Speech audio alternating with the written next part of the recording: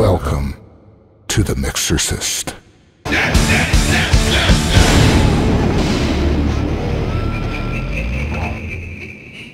Welcome to the Mixorcist. Hey, B, what's going on, dude? Hey, man. Not much. How you doing, CW? I'm doing great. I'm just going to go dig in because I know you're going to ask me what I watched on, so I'm going to go look at Shudder and see what I watched. Okay. But in the meantime, I know you saw some things. You were watching some things. I've seen what things. What have you been catching? Well, I mean, I had this gigantic list of Halloween movies to watch when we did that episode. So, I mean, I started with The Exorcist and The Shining and like Nightmare on Elm Street. I even got to watch Reanimator, which oddly enough, we did not mention Reanimator in that episode. When you think about it, that's right. Anyway, so this list was gigantic. I didn't get it done. After Halloween, I sort of just stumbled into Netflix because it was easier. And so I'd watch a movie and it's like, yeah, this one's not very good. And then this horror movie's not great. But I did find a good TV series aside from Squid Games. Apparently, by the way, there's a new Korean one called Hellbound, which is supposed to be even sicker and better. Ooh, nice. So, but there's one called Midnight Mass, which takes place in Cape Cod, and it's got Kate Siegel in it, and it's like this island, and there's these villagers with a church and crazy stuff, crazy people. And also I noticed that there is a totally new season of American Horror Story that I didn't know existed yet. So I watched that too, and that's pretty cool. That's split up into 2 stories, and that's really neat. I'm glad that they're still doing that show. But how about you, man? Nice. I've been watching something called Behind the Monsters on Shudder. So you know I like documentaries on 80s horror, right? So far, it's been Michael Myers was episode 1. Episode 2 was The Candyman. Episode 3 was Chucky. Was never a big Child's Play fan. And then episode 4 was Freddy Krueger. And then I also watched The Exorcist 3. Don't know why. It just popped up on Shudder. And I have to tell you that even though, like, I thought, well, George C. Scott's in it. He was Patton. Oh, yeah, right? That can't be bad. And 12 Angry Men and stuff. He was good. And Jason Miller from the first, he was Damien Karras from the first Exorcist. So I thought, how bad can this be? It's bad. Like, it's shockingly bad. It's really goddamn horrible. So anyway, now I've seen that, which is fine. And there's a couple I'm looking forward to. There's a new one called The Strings I'm going to check out, and I'll let you know how that goes. But I haven't seen a lot of new stuff. I did get a subscription to Masterclass. So now I'm watching, like, David Mamet talking about playwriting and Aaron Sorkin talking about screenwriting and stuff like that's really fascinating to me, but there's nothing in there about horror writing whatsoever. Like, none of it applies to horror scripts. It's a bit of a shame. Why not? I mean, you have to act it over. I don't know. Right? Well, so when they talk about the story arc, like, I mean, we're going way off topic here, but when they talk about what makes a great script, they're talking about things like, yeah, it doesn't apply to horror movies. Right, like all the things they're saying, this doesn't make sense in a script. It's like it does if it's a horror movie. So there's just no. Anyway.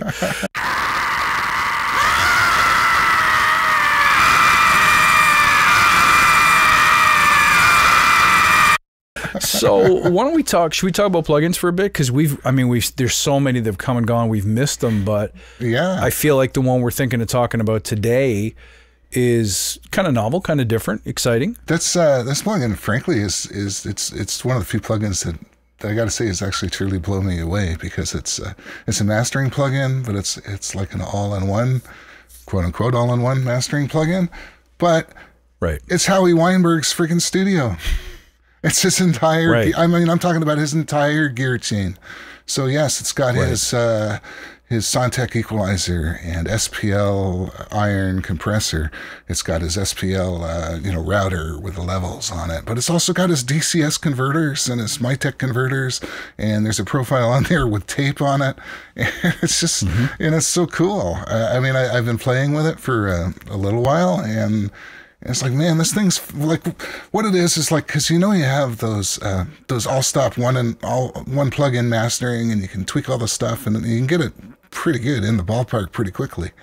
And then you hit that limit. And it's like, okay, if I want it any better, I'm going to have to crack out all the plugins and find all my best sounding plugins and like start to do some work like hard. Yeah. Now this this one's got everything in front of you, but it doesn't, I never felt like it was sonically compromised. It's like, oh, well, if I want better, I'm going to have to load something. I don't feel like I have to load anything else, you know, maybe something else just to finalize it, you know, like technically or whatever, but the sound is all there in this thing. I've been playing with it for a bunch of days now, and it's a beautiful thing, man. So here's what you get. So if you don't know who, go ahead. Yeah, no, you go ahead. Like, what do you think about it, man? Like, I like it. I have a couple of beefs with it, and they're not really sonic beefs so much as layout and usability.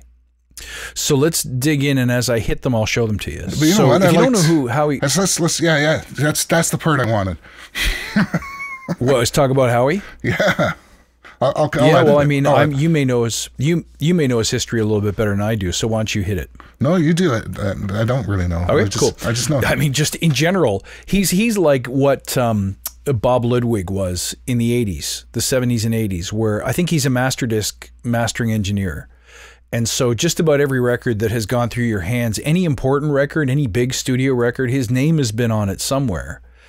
So the one thing I'll caution you, like, I'm not so big on these celebrity plugins though. Like Waves does this to the max, and I'm not sure I always get the value.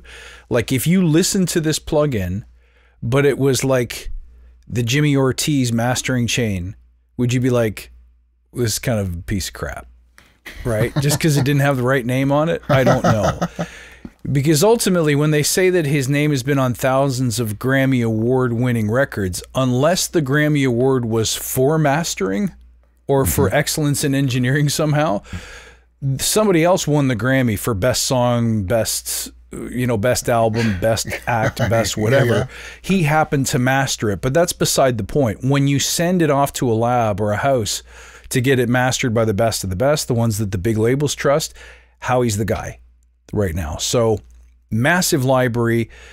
Obviously, we'd have to have a really fantastic ear and knows how to finish a record.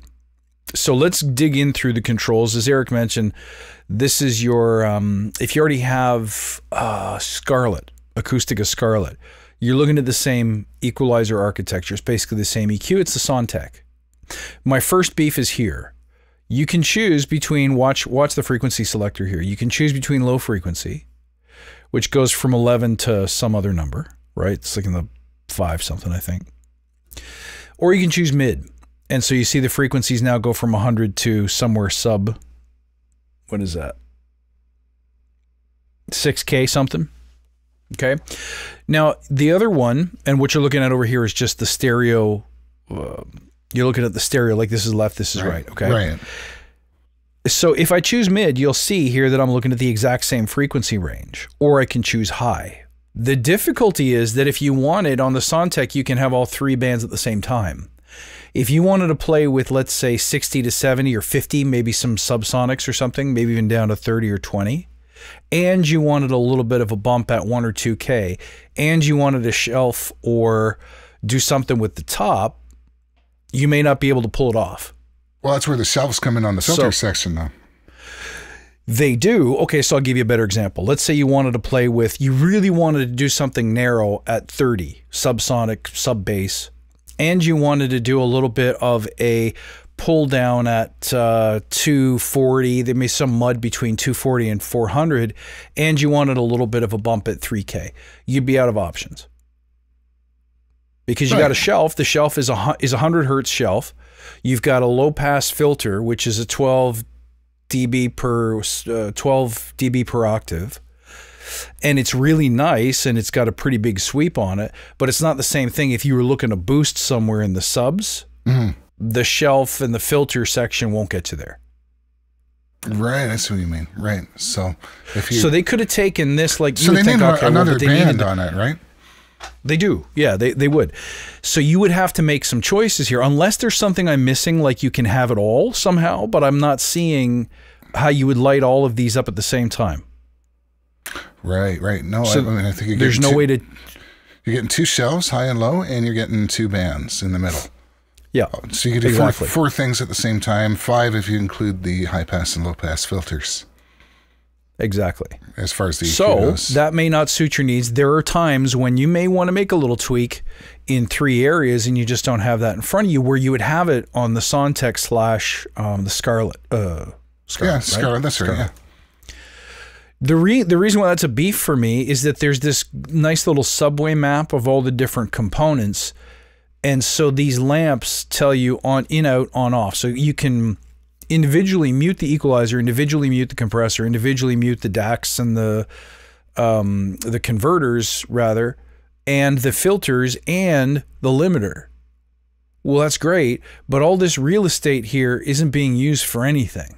Like, this doesn't do anything. The buttons shut them on and off, and there's a full bypass, which is awesome. Love it.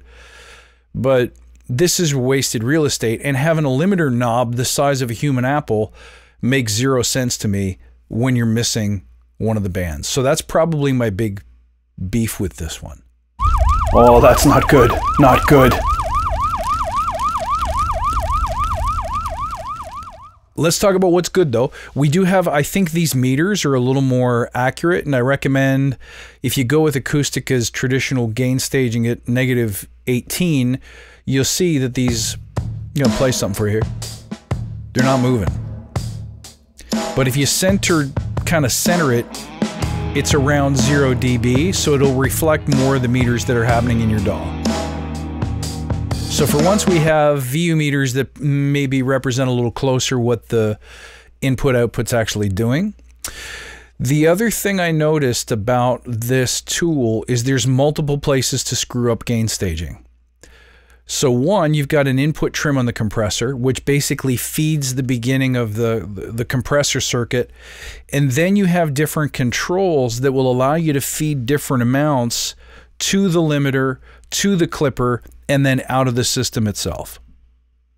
So this can get a little bit confusing because you've got this pre-insert volume knob here. You've got something to push into the clipper a little harder. Mm-hmm. You've got something coming out of the entire plug-in here on the top right section of these knobs. Then you've got something to go into the limiter with, and then you've got something. What does this one do? I can't read this. As post something. Which one are we looking at? Doesn't matter. Whatever it is. Yeah. At the bottom, the very bottom, right there. Oh yeah, the post gain. Yeah, and those two are gonna behave differently depending on whether or not you have control link on. So right. So now you can also control, this is the input gain to the limiter. So you might say, well, I understand why we need all these knobs because you may want to hit the compressor harder, but not hit the limiter as hard on the way out. So you may want to back it off a little bit. But it seems like there's too many places to turn dials here that if you don't like what you hear, you got to back your way out of it. Do you see what I'm saying? I do, but you know what? That's what I love about mastering chains. That's exactly the point of a mastering chain. It's just like it's a little too much distortion, but the compressor's perfect. So I don't want to have to do it at the beginning of the chain. I need something in the middle there. And that's what this is all about. Right. However, if you screw yourself up, you're going to have a hard time knowing where you put in too much volume, not enough volume. So for example, you could sit here and play a track like this and not get the limiter lights to light up at all. Like the GR on the limiter's not moving, the clip buttons, which is where the soft clipper is really starting to work usually when the light comes on. Mm-hmm. Nothing's happening for you, and you're like, I'm maxed out everywhere. Like I've got my limiter gain dimed, I got my clipper input all the way up to 3, and these are subtle controls. They're not giving you 20 dB of tweak here. They're giving you 3. Mm-hmm. So you're like, I'm not hearing the clipper work. Right. Well, it's because it's because you dug in on the threshold too far on the compressor. You got to let up a little bit. Yeah. Or maybe because shorten your attack time. They've defaulted that input trim. You'll notice here, and I don't know if this maybe it's not the first time that Acustica, they've actually defaulted that input trim knob not at 0. It starts at -18.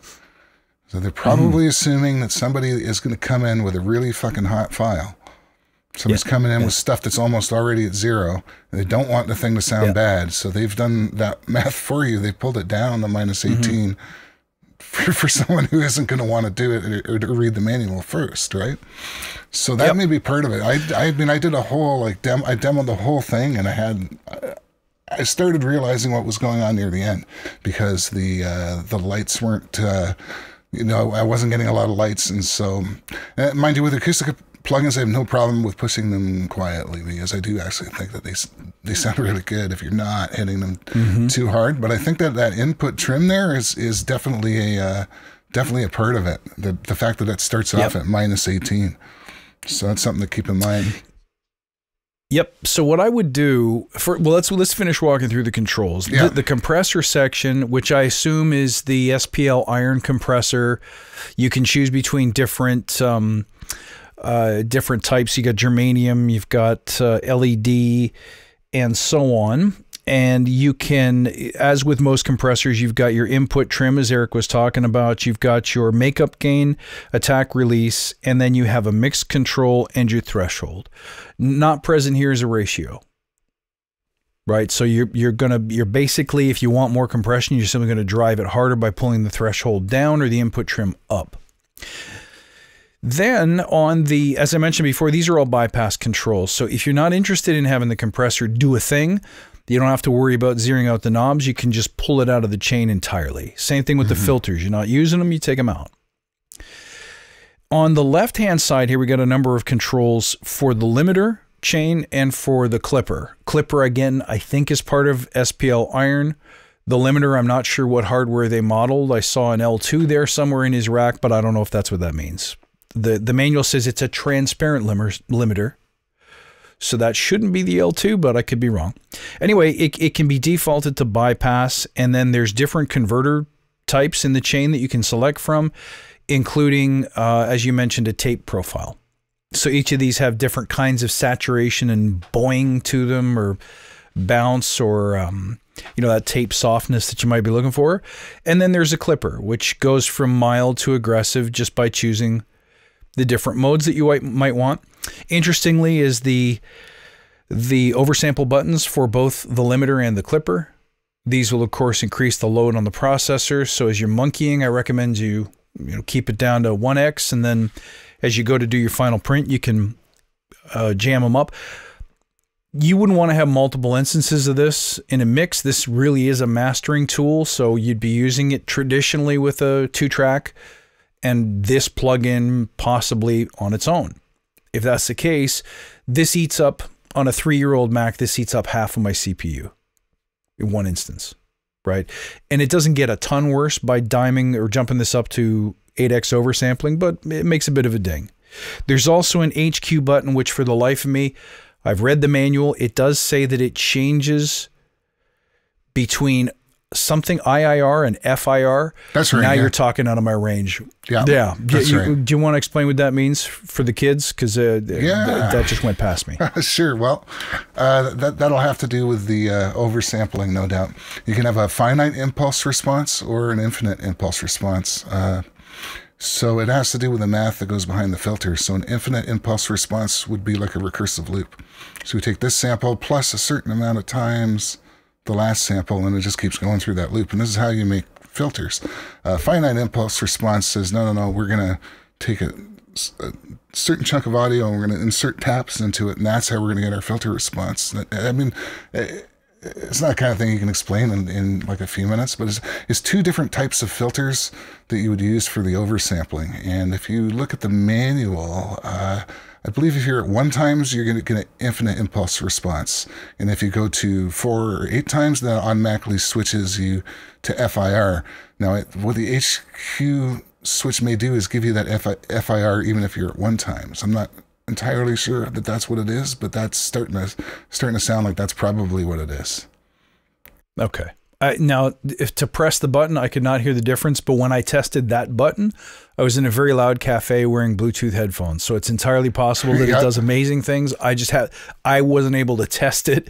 And then you have your limiter gain, as I mentioned before, and then you've got how much you're pushing into the clipper and how much you're pushing into the limiter. Again, the difference between this knob and this knob is not always clear. There's almost too much choice and too much instrumentation here. The last thing I'll point out is that if you want to change from compressor to equalizer and have the equalizer go first, then you punch in this little button here.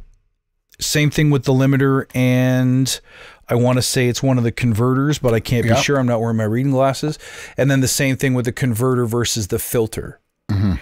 So is that the DAC to the DAC and then the high pass and low pass filters. So you simply decide the sequencing of all these effects by pressing or unpressing, engaging or disengaging those buttons. So there's a lot to munch on here. Let's have some fun. Let's have a listen to it. If I'm listening to, oh, by the way, sorry, I forgot to mention, you're going to want to link up controls if you're in left-right mode. Right. If you're in dual mono mode, you may not want to. Just be aware that you have to actively press this button. Or you can go into mid-side mode, at which point you'd want to delink the controls potentially, and you got your phase button, and pretty much that's it. Bob's your uncle. So let's have a listen to something here, and maybe let's, you know what, let's start at mid-side. Let's take a little listen to what the EQ could be doing with the middle. So here, why don't we go for the mid-range, and we'll grab, here let's go really, really wide to start, and we can narrow it, and let's just give it a bump.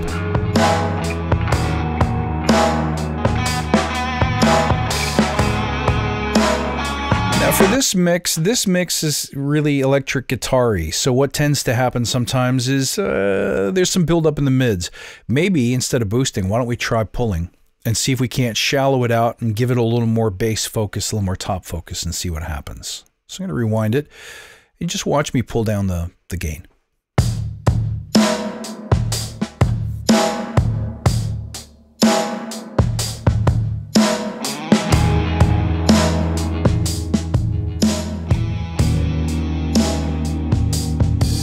You know, that totally changes the character of the track. All of a sudden, it's not as vintagey, and at the same time, it's not as nasal in the middle. It just really kind of flattens and evens the track out and makes it a little more polite.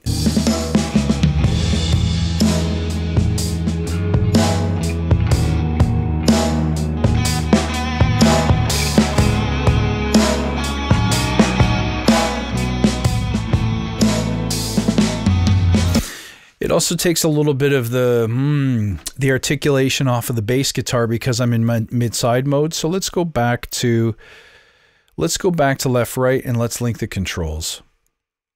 And just try it again. Let's listen to some of the shelves maybe. Let's pull that down.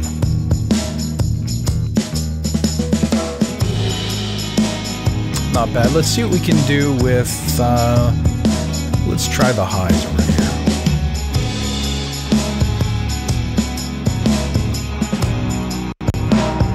So here, the minute you go back to high frequency selector, you lost all your edits in the mid-range, so you can't have them both. You're going to have to make some choices here.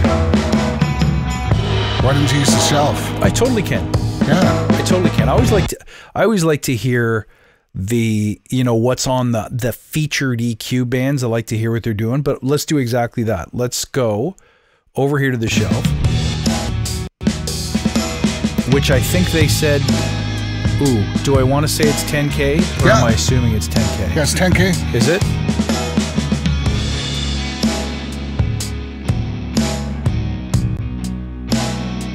Because this is the roll off. So with the shelf, high frequency. There we go. Without.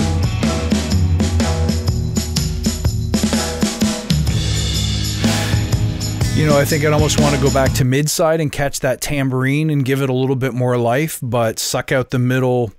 The problem is you suck out the middle of those electric guitars, I'm going to lose a bit of my snare too. So really, these are mix problems that I should have fixed earlier in the process, but let's just A/B that using the bypass feature here, shall we? Let's take off a little bit of the... Oh yeah, sucks it right out. This is with all the changes. Without.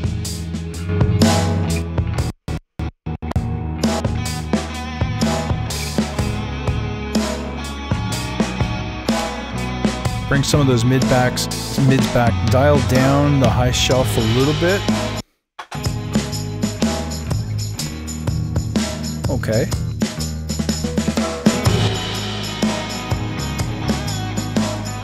Without.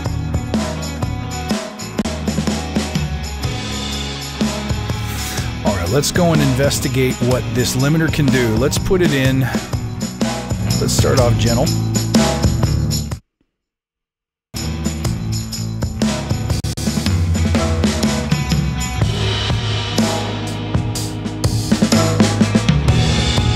Now you can see, even though I dime it, I'm not getting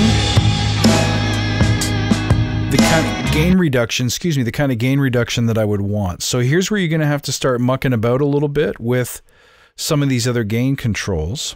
I noticed that too. Like you keep pushing it up, but you know, you're not seeing any limiting action, and then you see these little ticks go by. You go, okay, it is limiting, because I could hear that it was. So maybe the limiter the meter needs a little bit of something, like some work or something on there. But I assumed it was because I was running the plugin not very hot, but I don't know. I was getting up to levels like minus 6 dBs lifts.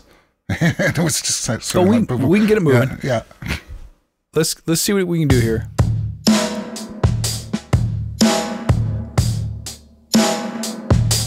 There it goes.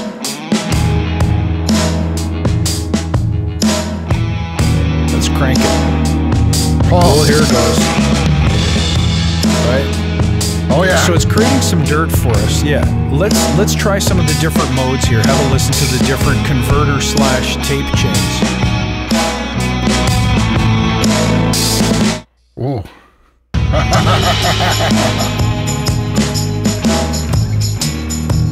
Not bad. Let's try the tape one.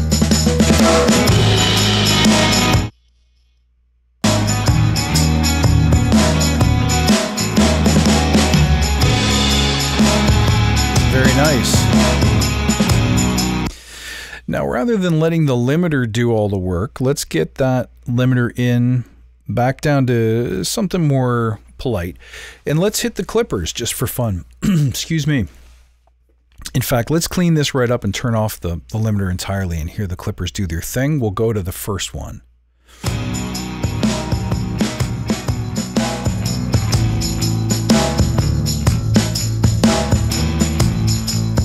Let's go without by bypassing it.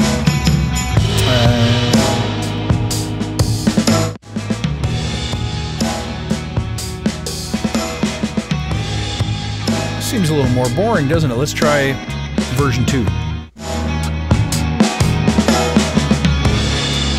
That's a lot fatter. Nice little bit of saturation there. Let's try C3.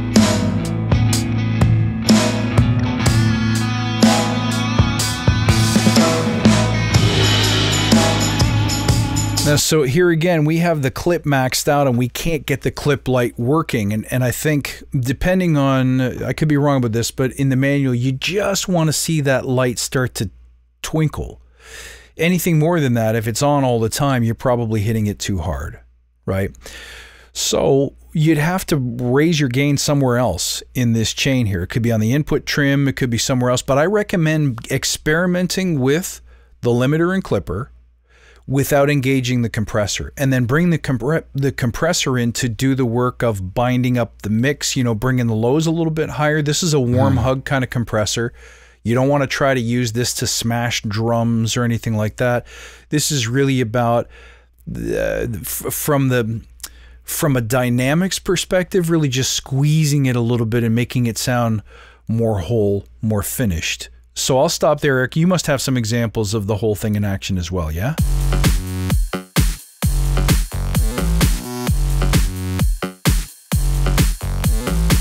So what I'm going to do, I'm just going to go and I'm going to put this on the default setting, which is so nothing's going on.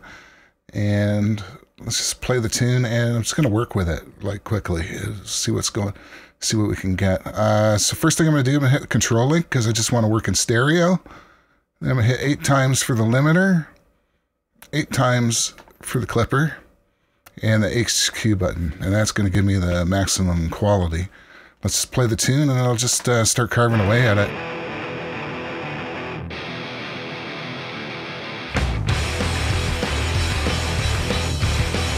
Let's give it some high end with the filters, or with the shells.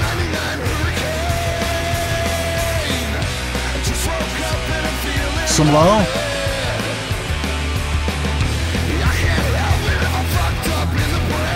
That's nice.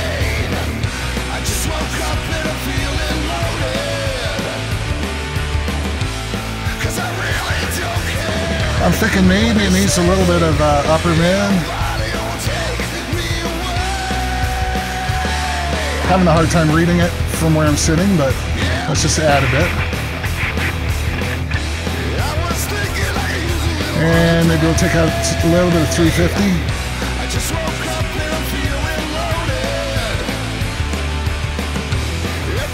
Next up would be the compression. I don't think it needs compression. This has been on analog tape. It's already compressed the fuck. Let's go to limiter.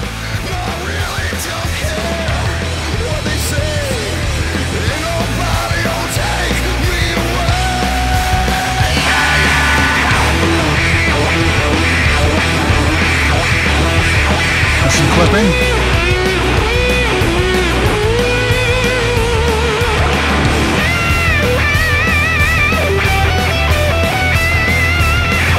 Oh, clipper's not on.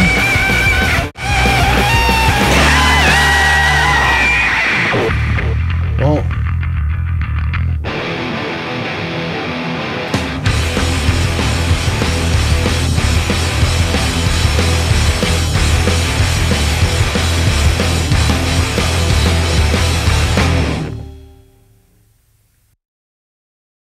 So that'd be like one tune. You know, got it really loud, really fast. You know what I mean? In that case, I didn't use the compressor or anything like that because that had already been on analog tape like twice, 2-inch, and then it was already really compressed. It was already as loud as it. It sounds really sweet, and it's fun. That bottom end in there is a nice feature of that song.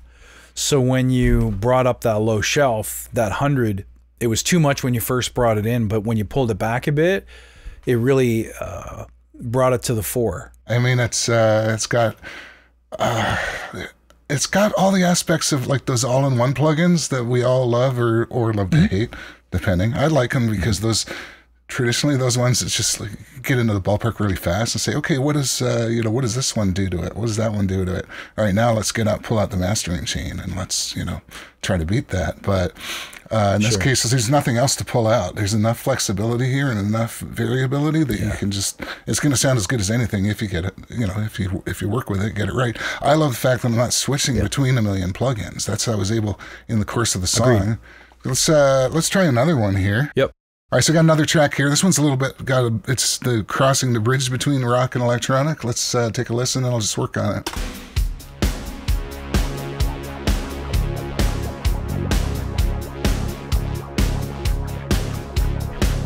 Let's turn on the clipper.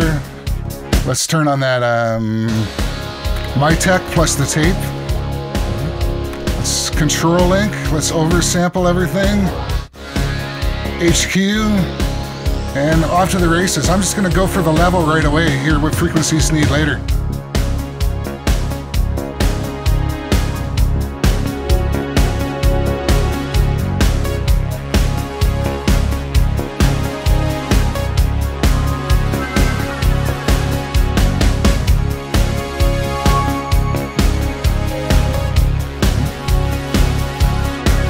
That's not on.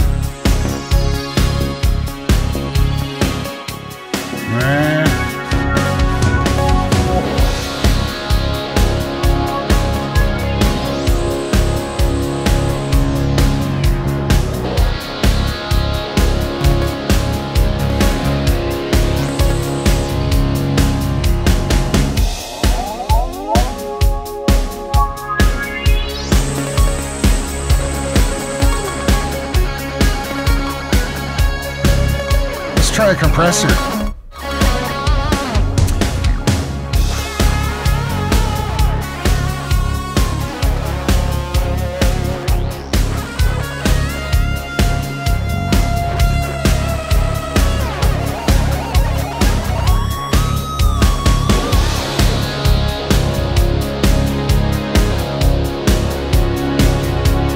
compressor.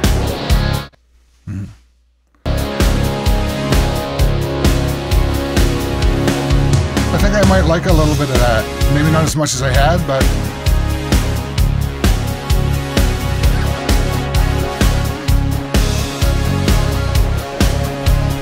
and some clipping.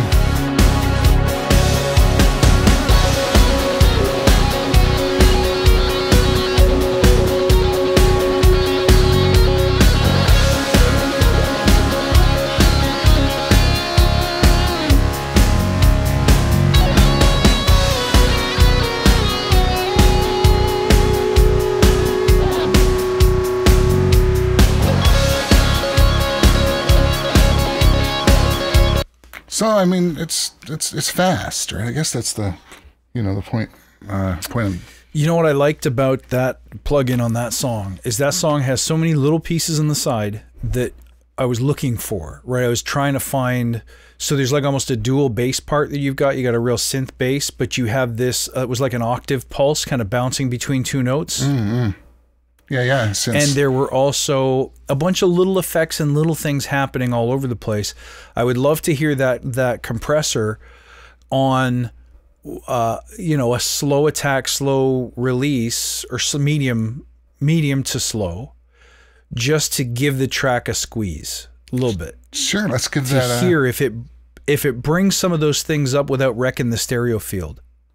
That sounds like if not, option two is so option two would be some EQ on the mid side to try to find those little things. But in the first half of the song, you have a lot going on that if you're not listening for it will disappear on you. But they're really moving the stereo field around a little bit. Okay, let's try that. Let's run it again here, and we'll.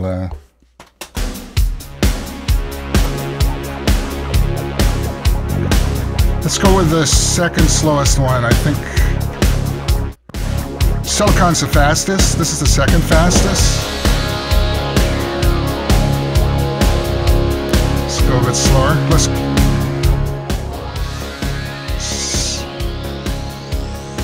just set our times here.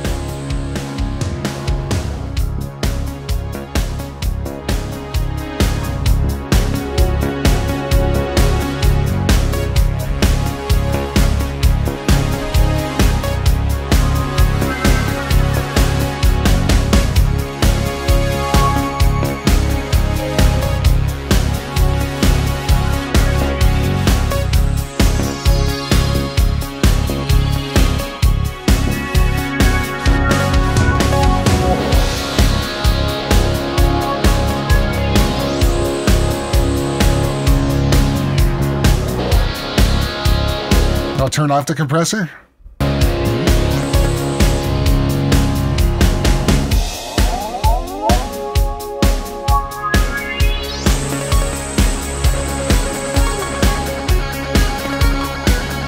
Back on.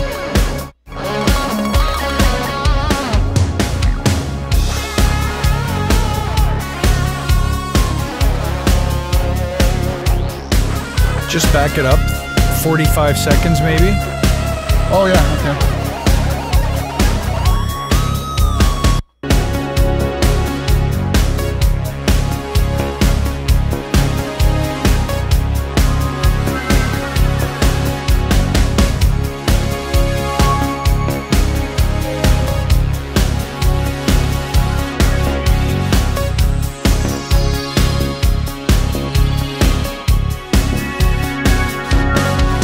What do you think?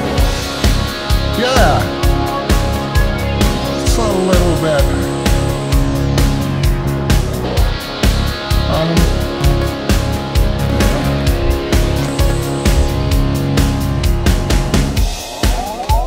Yeah, it's a little bit fuzzy, I guess, but it's loud as fuck. I'm looking at my meters, and it's like I'm gonna have to turn that down for YouTube.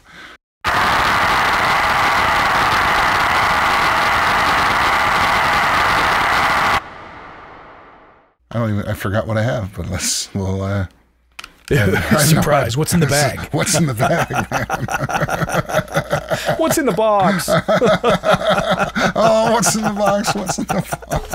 I gotta watch that again. It's been a long time, man. We do, yeah. I know. Here we go. Oh, yes.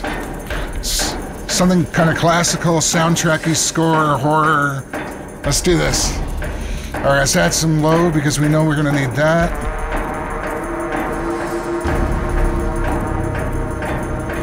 Maybe some high. Maybe don't compress at all. Let's try the converters. You know what? This is where maybe the converters might shine a little bit here. Let's try the DCS, see if that makes any difference.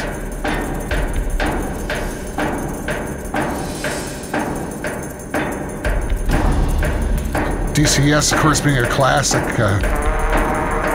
older converter, so it does have a bit of a sound. Let's try Mytek.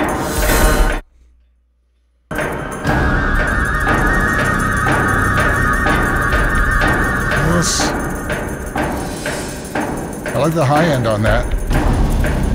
Let's try the tape. I'm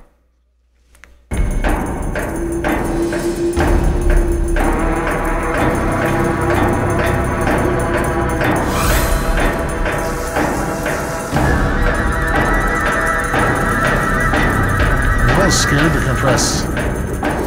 But let's say you had to.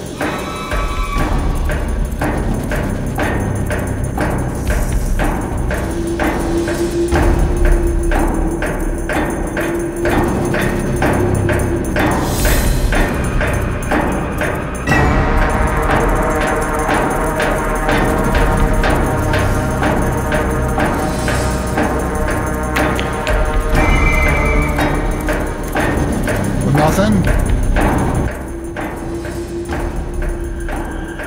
You know what we did to it?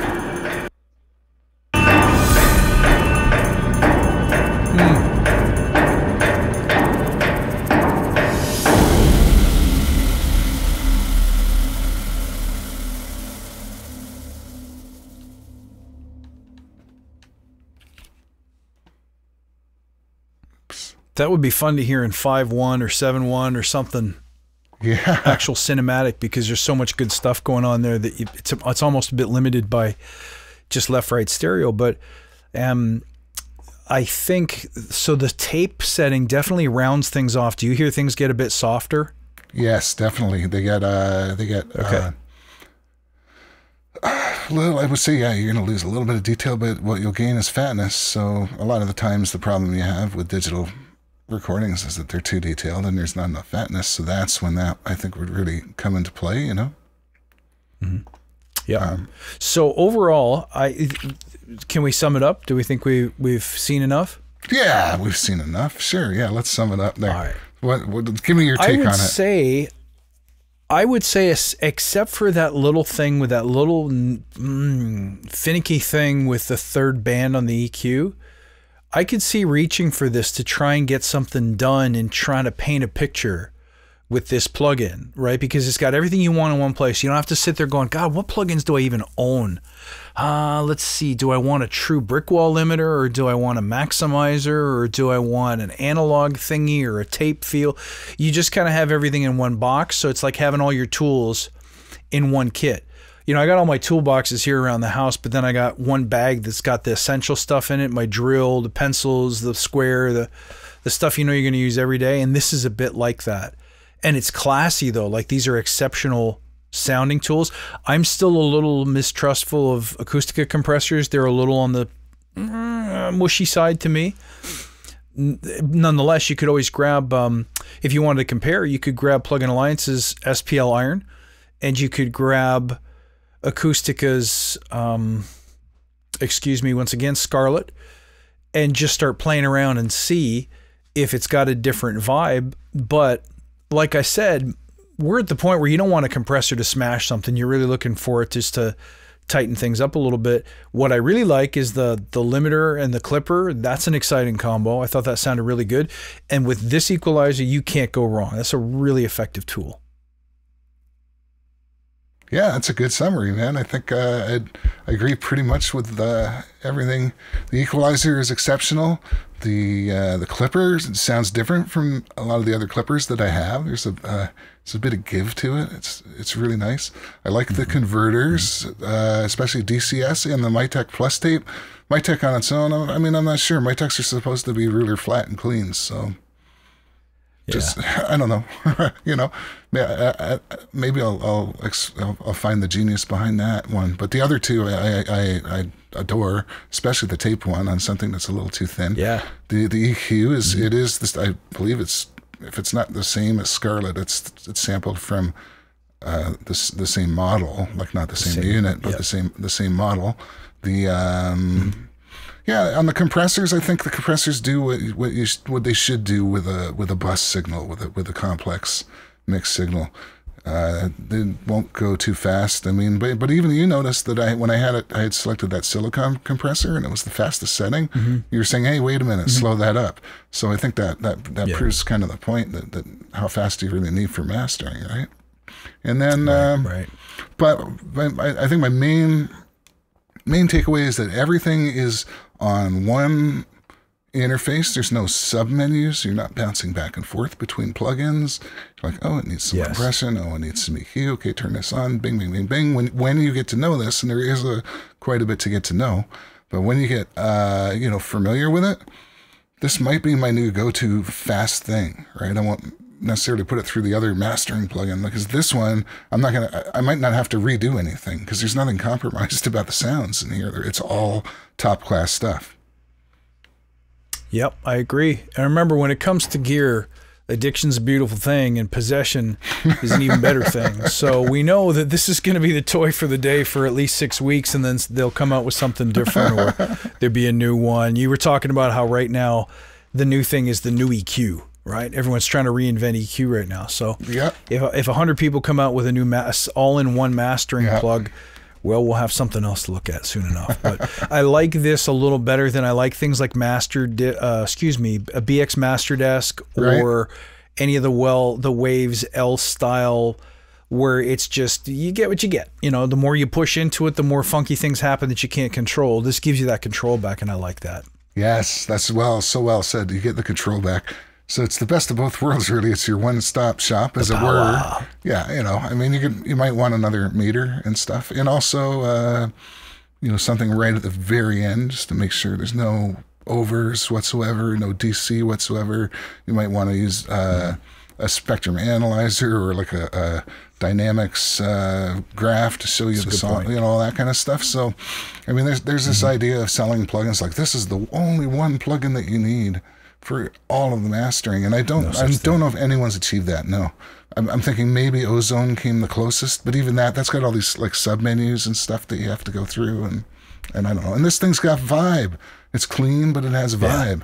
It does. It sounds awesome. Like it sounds good enough. You're not going to have to redo it later because you didn't use something that sounded good enough. That's right. Yes, you got it. You got it. Right. All right, guys, thank you for tuning in. Don't forget to send in your comments and questions, and let us hear your mixes, and let us know what you think of the plugin. And thanks for giving us a watch. We appreciate you, and we'll see you next time on the Mixorcist.